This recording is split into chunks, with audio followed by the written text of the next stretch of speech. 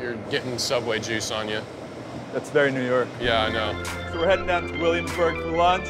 Taking the subway down there. On the way down, we're gonna get in a quick game of Truth or Dare, have a little fun. Beautiful. Some New Yorkers here.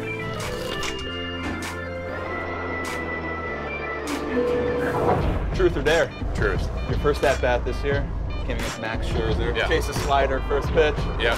What's going through your head at that point? Well, I just wanted to get the first hit out of the way. It was kind of just like, oh wow, I'm here. Took a big rip with that first swing. It's like, hey, Max Scherzer did what Max Scherzer does by making it not be there. Thankfully, I got the first one out of the way my last at bat. Looped into center field. That's going to fall for a base hit. Pete Alonso with his first big league hit. We'll go to another Truth. What's the scouting report on Tebow, the baseball player? I'm not going to give it away because he's a former teammate. I don't want to give away his thing, but I'll give you a fun fact. He does not believe in the baseball gods.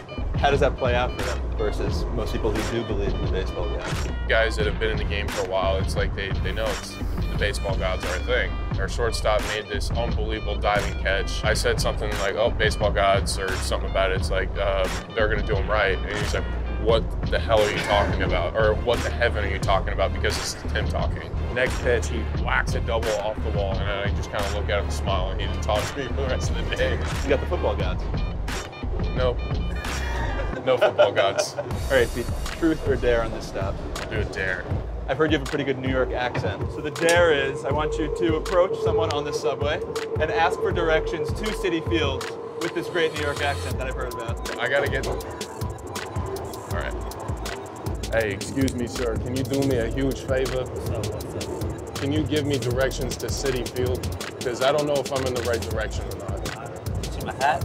I don't care if you're a fan or not. I just need directions to Citi Field. I don't care, bro.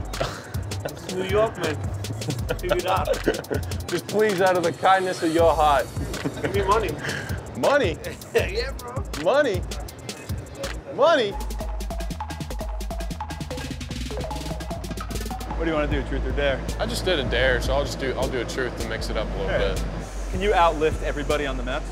Probably not. I mean, Noah gets after it. I mean, Buffalo's a really large human being.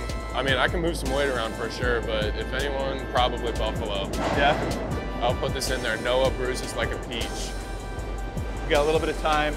You got another chance for a Truth or Dare. What do you want to do? I'll do a dare. I was hoping you'd say that. You know, you're kind of a new star in New York. The dare will be complete when you give them your autograph and when you get them to sign this Mets hat in exchange. Hey, do you want my autograph? Who are you?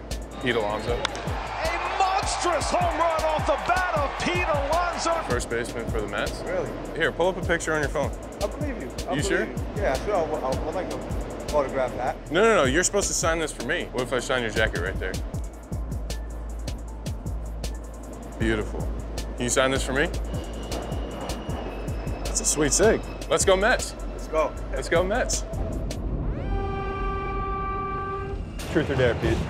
Truth. What do you think about the nickname Polar Bear? I love it. I mean, Todd was just kind of messing around, and he was just like, you just look like a big damn polar bear. And I'm just like, all right. So we made it to Brooklyn. We have one more dare for you before we're done here. We want you to give a polar bear hug to the next person who comes through the turnstiles. Might get punched in the face.